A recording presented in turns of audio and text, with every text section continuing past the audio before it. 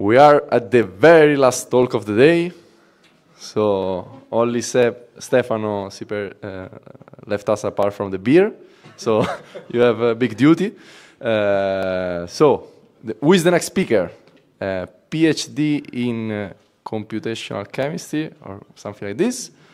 Experience in data science and MLOps, now MLOps engineer in Synthesia or Synthesia, no? Whatever. Please welcome Stefano Bosisio. Thank you. Thanks very much, Marco. Wow, so nice you hit all the points. Podcast host and podcast maker as well.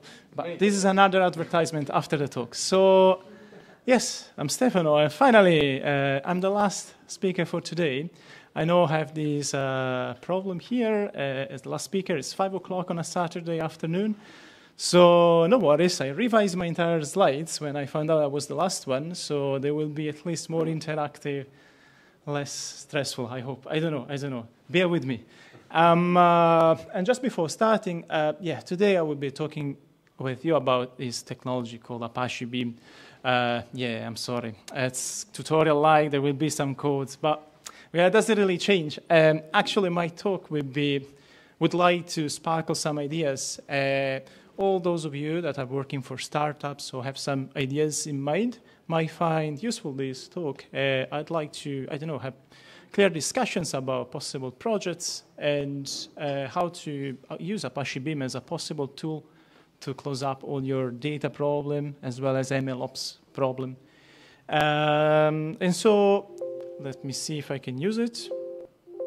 No, the other one, of course. So what we're talking today, obviously, DataOps, MLOps, and what Apache Beam. How to use Apache Beam on steroids, which is either Google Dataflow or AWS Kinesis. There's also the Azure counterpart, but I can't remember the name, so you can look for it. And then we'll jump to the technical side of the talk. So there will be how Apache Beam works in practice, how is an Apache Beam pipeline, how to do data processing in Beam. And since everyone is talking about these LLMs, yes, I'll be talking about LLMs and possible model deployment strategies with Apache Beam.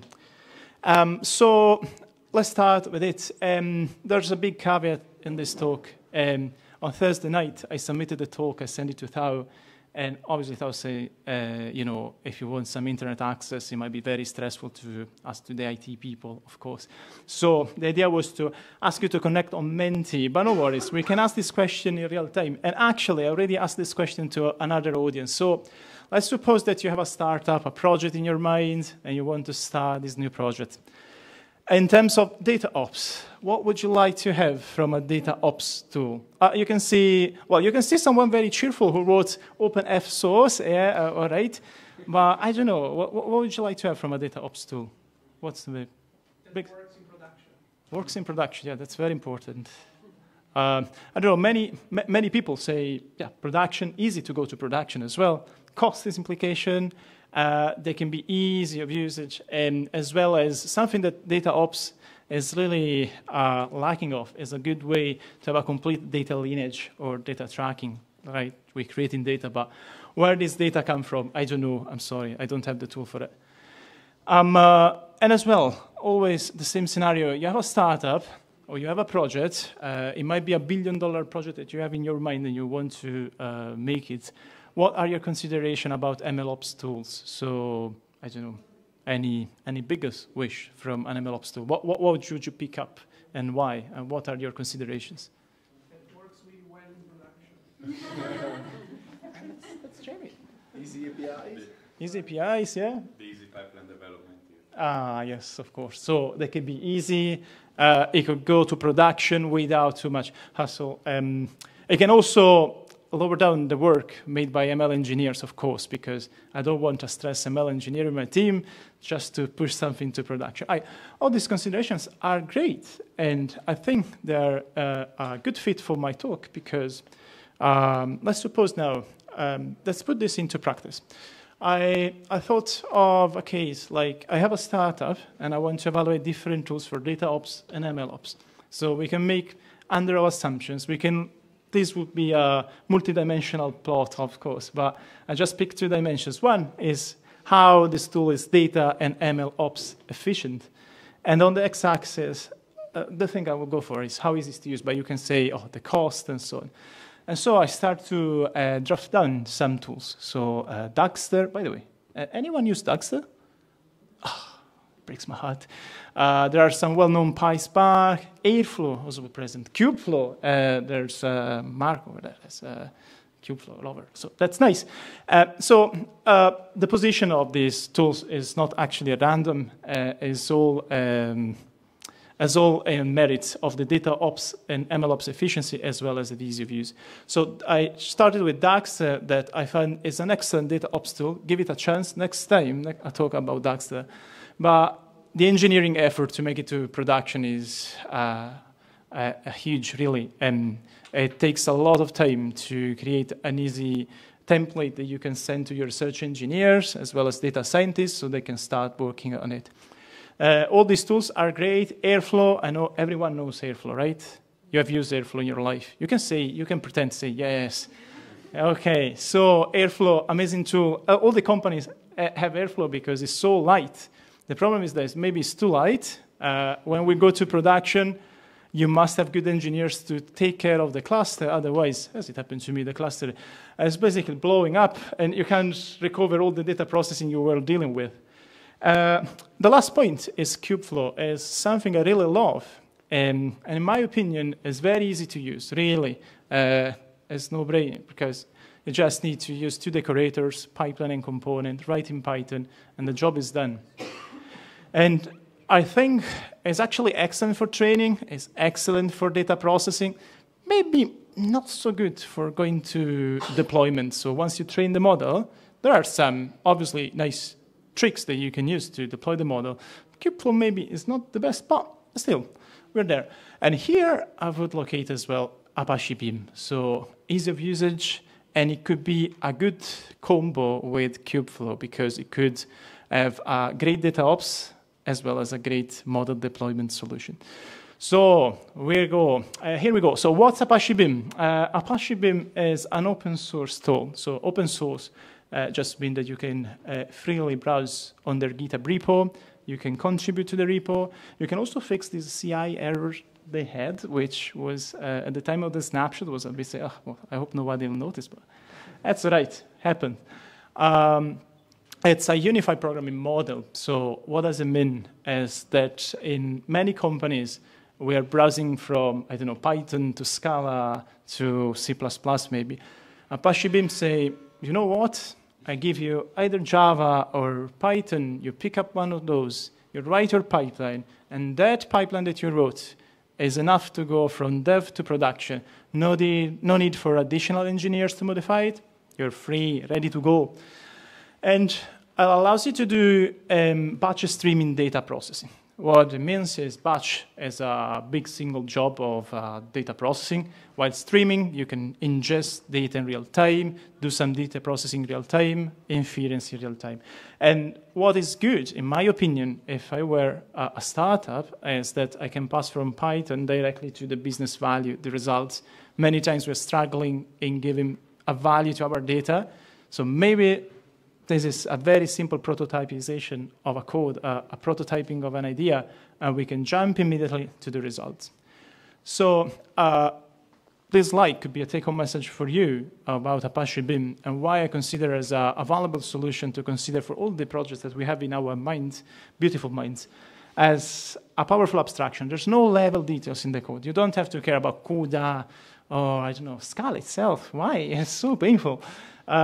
It's unified programming model. So as I said, either Java or Python. No ML engineer in between. Of course, there will be an ML engineer. I need my job. But at least no immediate problem if you're alone in your company and you want to do something really valuable.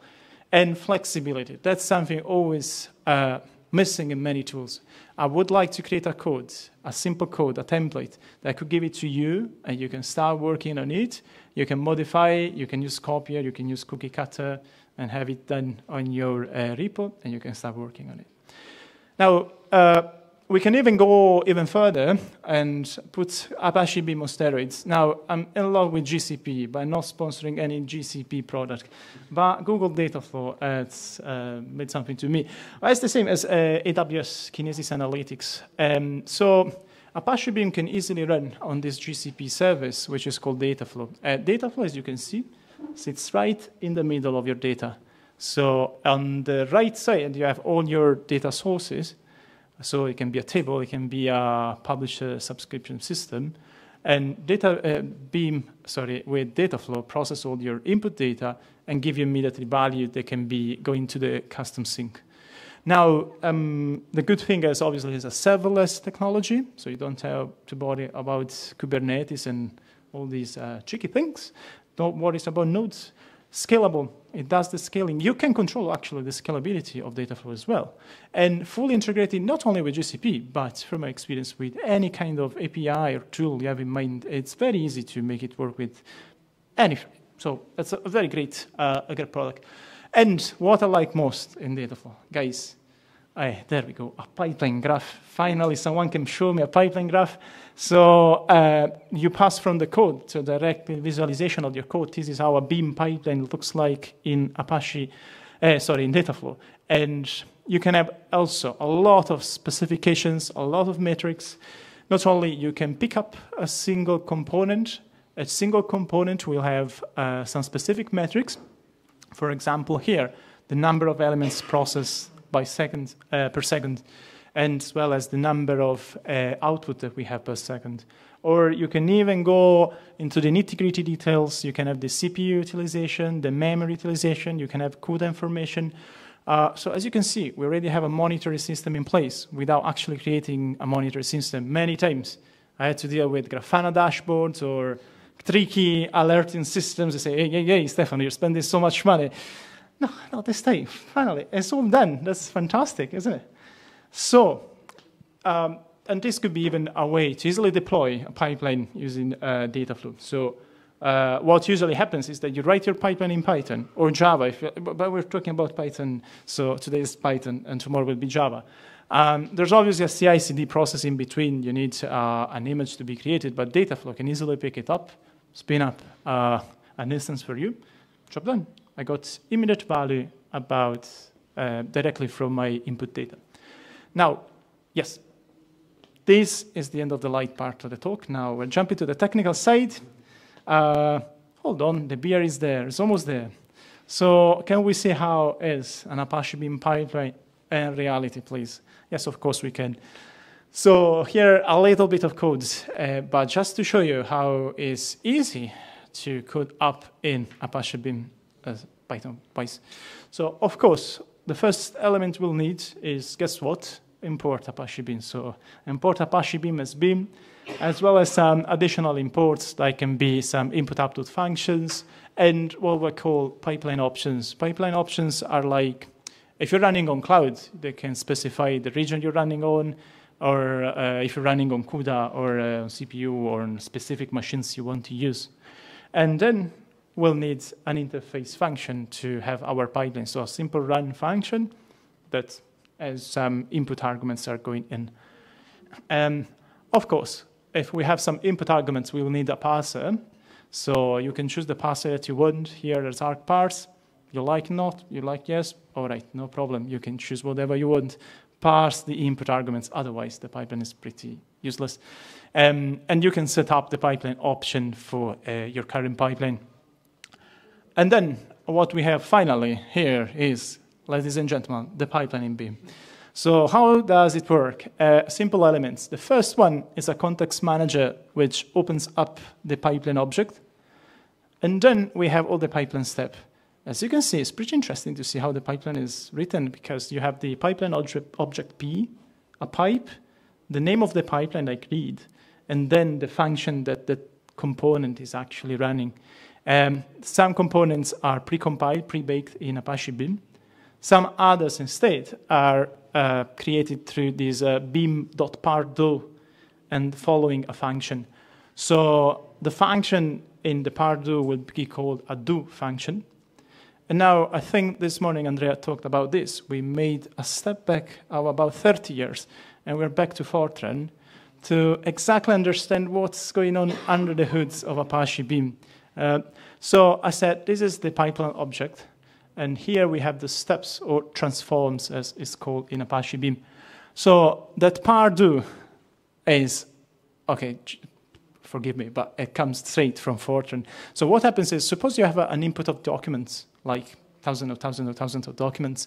What Apache Beam does is actually to automatically split them into batches, shuffle them, ready to be parallelizable without you to know how to parallelize an object. So you don't have to care about how to parallelize my components. And this is what the pardo or parallel do is doing, and this was what Fortran was doing in the 70s with pardo. So all these batches automatically are sent towards your do function. So in the do function, there will be some operation. You're, I don't know, maybe computing some very cool data scientist features like the logarithm of the imaginary frequency of something. And then automatically this will be output into batches. The good thing of Apache Beam is that you don't have also to be worried how to collect these results. Apache Beam will return an object called P collections. The P collection can be a P collection of strings, can be a P collection of some custom object you've created. We'll merge them for you, and this object will be either going to your output or to the next step of your pipeline. So Fortran is back, and the optimization and the parallelization they put is amazing. So it's really, really on point. Now, can we see some Beam in action, please? Of course, we can. It's Saturday, 5:30, whatever. Osmo Easter time, so why not? I thought of dividing in two parts. The first one is a DataOps one, and I thought of a case. So imagine we have a website, a fantastic website, where we have a lot of users, million users every day. Like it'd be facile.it actually. So, but no, you can copy this idea. What we have, of course, on our website will be two types of users. Will be scammers and normal people like me. So scammers usually are using specific browsers. They tend to have different IP. They use proxies. There's IP rotation, some good way. They use a VPN. And also, especially, they might have some login pattern to overcome your simple rules to avoid scammers to get on my website. Differently from standard people, standard people might use Safari, Chrome, got no VPN because it costs money. Or you have a subscription with NordVPN, but there's no advertisement here in YouTube. And also as simple browsing, right? So if you think of these inputs, actually, these are all action, all events from our user. And we can record all these events in our website, and we can process them as a streaming process in our Beam pipeline, and finding a way to detect scammers and spammers as well on our website. In particular, here, interactive moment, what would you think of as a good tactic to find who's a scammer on our website? So something, I don't know. What would you look for? Mm-hmm. Yeah. Whatever. I don't know, like, yeah, graph. So a lot of things, actually. There's an entire field of finding spammers and scammers on the internet. Many of the answers that I had were related to time. And I think time is always not so much used tool in our DataOps arsenal. So what I'm saying is that maybe a good thing of Apache Beam and a good feature that we could think of is aggregations. What it means is, imagine that we have our website and we have some users that are navigating on our website, right? All these users are actually leaving some traces of their journey on our website. This can be like a kind of a Markov chain model. I don't know, they spent X time on this page and then they go here or there, right? What we could do is actually to subdivide these events into sub-windows, 60 seconds, 100 seconds, days, little sub-windows. And from here, extract aggregated information, so average of this information, right? So this aggregation could be the time of connection, the username, for example, I don't know, pattern in username they used, login, success or fail. So the good thing of aggregation is that they could immediately give you a level of granularity to find scammers from different standard users. And how do we do this in Apache Beam? Well, that's not so complicated. I'm sorry, it's written not so big, but as you can see at the bottom, there's beam.window.fixedWindow. We can easily implement a window methodology in Apache Beam to interrogate our data and extract a single subset of data. Actually, nothing prevents us from creating more complicated pipelines and have multiple windows. We could have at the same time a short window that detects some anomalies or sums that are particularly related to some events we know are quite sensible. Or a medium-term window that is sliding across this short-term one. And a long-term, they can be even like Airbnb was using something like 180 days window long to understand the best offer, or anyway, a good level of aggregation. And this could be used to compute anomalies or compute specific moving averages. So what happens here is that we're having a sawtooth window pattern that does the following. So every time these windows are working, they create this sawtooth pattern. And what allows us to do is to use different time scales to understanding long-range correlations or different trends and different correlations in our data. So this is something we have applied in one of the companies I work for. And the good thing is that we had immediately, as in real time, multiple level of granularity, because the short windows, it gives us immediate information about what the user is doing. But the long-term window is able to tell me, wait, Stefano, this might look a scammer, but it's actually your mother find out this website and now she's navigating and say, you know what, mother, who told you about NordVPN? So, and as you can see, this easy way of creating feature, this easy way of aggregating feature led my team at that point to create a feature store as well. So what we were doing, this could be another good usage for you, as we had a streaming of events on our website, and what we were doing was to process in real time with Apache Beam, extract aggregation, extract real current features for any user. And it was easy then to immediately give them to low latency table like Bigtable for real-time inference. So we were doing real-time inference with the latest fresh data, or also send them to a standard table for training purposes, or even to other customers and people that were using those data. So as you can see, we have a good startup. We can find scammers. Apache Beam gave us a good idea on how to create a feature store in a nutshell without going to Tecton or Spark or spending more and more money. Now, here we are. LLMs, we're all waiting for it. So, just a second, let me change my hand. LLMs and model deployment. Actually, this is more about model deployment. On Apache Beam, we can easily deploy models to production. In particular, I took a first example for LLM deployment. So it seems pretty new, this feature, but Apache Beam goes well together with Hugging Face. And what I mean is that you can deploy any model on Hugging Face by simply calling a model handler. Model handler it's what in between your model and Apache Beam. And as you can see, it's not so complicated to be used, right? You just import your model from transformers. You set up some options, device your CPU, but could be CUDA. We could do even more refined things, but just for the moment, it's Saturday again, so no complications, please. And you can immediately use it. You can use it on Dataflow without even spending too much money. Also, you might say, Stefano, that was something already pre-baked by Beam. What if I have my own custom model? All right, no problems, we can do it. Anyone know this GGML repository? Yes, great.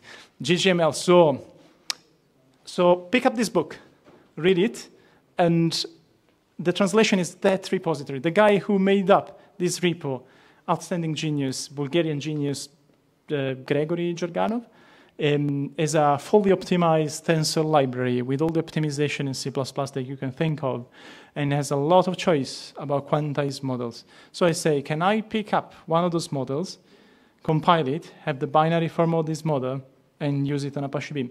And the answer is, Yes, you can, of course. You just need to create a model handler. So here, I'm very sorry for the format, but just to show you how a model handler works, there are just specific functions that you have to define so that Beam recognizes them. The important bit here was to create a wrapper on my model, Whisper model wrapper, which calls the model that I was using, which was Whisper, the way how it should start. And then Apache Beam say, bravo, Stefano, well done. I couldn't believe you were doing so great. Yes, of course. Now, an important thing before jumping to the next slide is, great, we talk about startups and ideas for startups, right? And I think this world is not going well, right? Every day we read the newspaper, sad news, like people dying, children dying as well. So without going into politics, the world needs just one thing, happiness, right? And so I thought, could I create a startup that just gave happiness as a present? Yes, of course, we can do it, and we can do it in Beam. So we need happiness. So a few years ago, I ended up scraping some Instagram accounts from politicians, and there was also an interview here. And I said, oh, could I give this caption that I scraped from this politician plus another one that you have to guess who, to a GPT model? I deploy it through Hugging Face and Beam and Dataflow. And yes, I can do it. And the results are also pretty good because, gosh, it looks like exactly as the guy who you could think of saying these sentences. And no more. I will not say, because maybe you voted for him, so respect you anyway. But as you can see, pretty easy, and I could share happiness with the world, so everyone would be happy. And but for international people, of course, we can't talk in Italian. So on the international side, my idea for a startup was to create a fake news startup and have a fake news website. Same thing. So I just gave a prompt to GPT and telling to complete it. GPT through this model handler, GPT through Apache Beam, and Dataflow. And the results are pretty good, especially the last one, which is very, very encouraging. Eating bacon every day is very good. No worries, you can go on with your life. Scottish people would be very, very happy about this. Actually, they were. So I'll jump up to the conclusions of this talk. So you managed, you survived, you've seen. I can't see anyone fainted off. And so, yeah, what can I say? So all this talk was just a way to sparkle some ideas on how to do things sneakily, maybe, how to do in a clever and quicker way.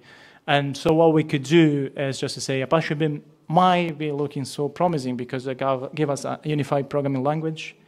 We can even see how to create features and feature stores in real time and for all the usage that we have in our mind. And the most important thing is the rapid prototyping. So model deployment is not such a painful thing. It can be easily done. Please just consider Apache Beam and consider your idea as a possible prototypization for this. Thanks very much for your attention. We managed.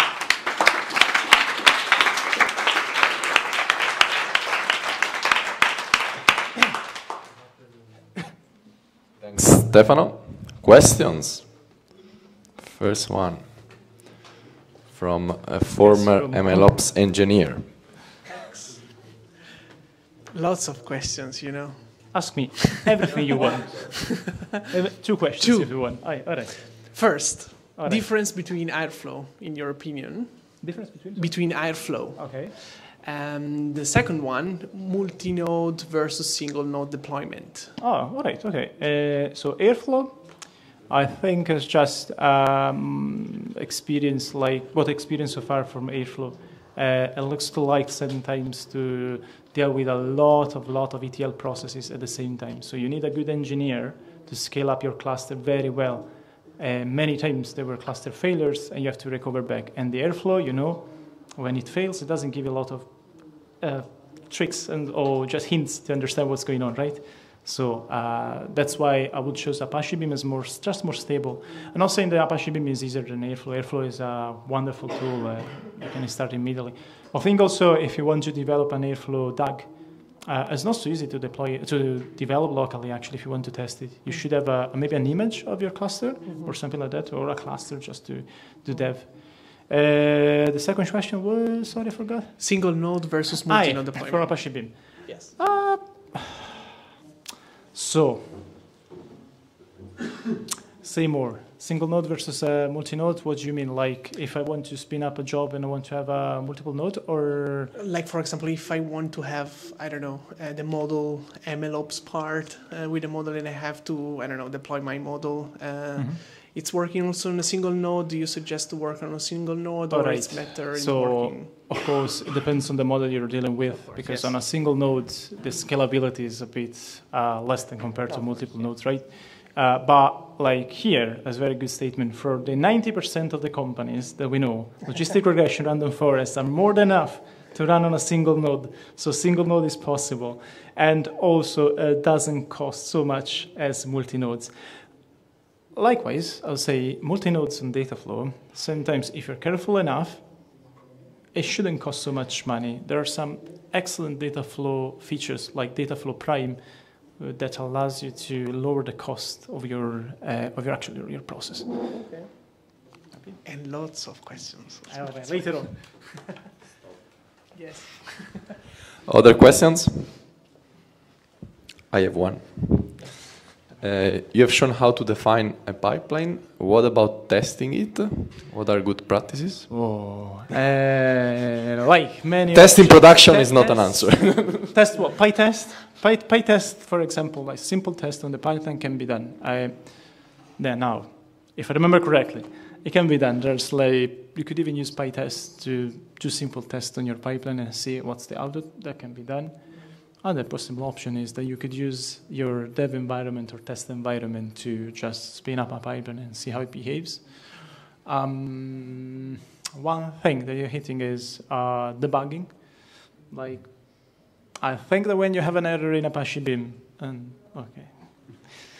it's not so clear what the error is saying, but this is a conjunction of not effort between Apache Beam and Google as well.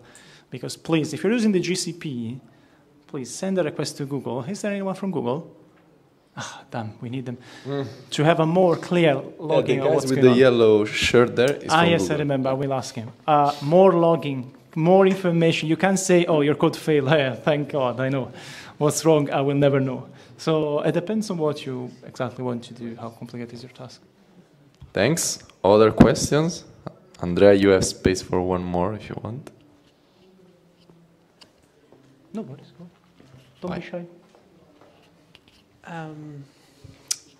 How easy is to add like my super custom code in C++ model? Because you saw, you show us the Hugging Face pipeline. But for example, I have my crazy model in C++ and I want to deploy and having, I don't know, HTTP interface on top of that, or other stuff that you, for example, can do with other tools. Yeah, you're right. Well, it's not so complicated. At the end of the day, what you need is first a way to interact with your C++ code. So I think you must have some Python wrapper or Python interface to deal with. This can be Python or whatever. You can create a package. And an image in between that precompiles everything. Indeed, one way to deploy on Dataflow is to use what they call flex template. So what happens under the hood is that you're baking up this Docker image of your pipeline with all your dependencies, custom dependencies. You pushed it on the artifact registry. And then there's a special command like gcloud dataflow build flex template. They say, we need to use this image. And it's very good because automatically share all your custom code to all the workers that you want, present in real time, no lagging, no issues. Logging still the problem though. If it doesn't work immediately, there's a logging problem, right? But that's part of the journey. Can I say last one? There are other questions? No, it's fine. That's all right. Defining a custom operator. Define a custom operator? No, how easy it is? It's complicated. It's painful. Like for example, I don't know if there is something that I want to create in my pipeline that is not supported by the official library. No. It's actually about sorry, I should have given a more thorough example here. But what you need is to define this one. Can I step here? Or is there like some... you should have told me before. Like here, you see, there's a function which is called do function. What's actually that object is a Python class. A Python class that inherits the Beam do fun. And under the hoods, there's you specify a function called process. And in that function, you create whatever you want, and you can process. The all-important caveat, input must be element. Element is the output from your previous step, because input is the P collection, basically. And you can go with the flow easily. Okay. Startup idea. Yes.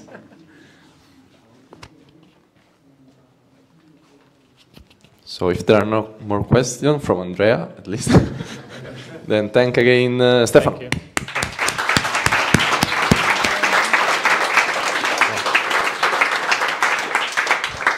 So now we can move seems outside, or if they are done, also inside the lounge. Yeah. Thank you.